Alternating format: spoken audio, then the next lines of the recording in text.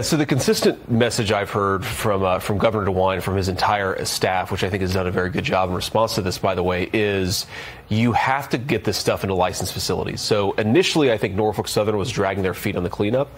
Now they're doing what they should do, but you've got to take it somewhere. And what the federal EPA has made hard to do is to actually get the toxic dirt out of East Palestine in the first place. And I hate to say it, Brett, I think that this is all about politics. I think that when a blue state doesn't want to take the stuff, they get approval from the Biden administration. When a red state doesn't want to take the stuff, they find a much less willing ear.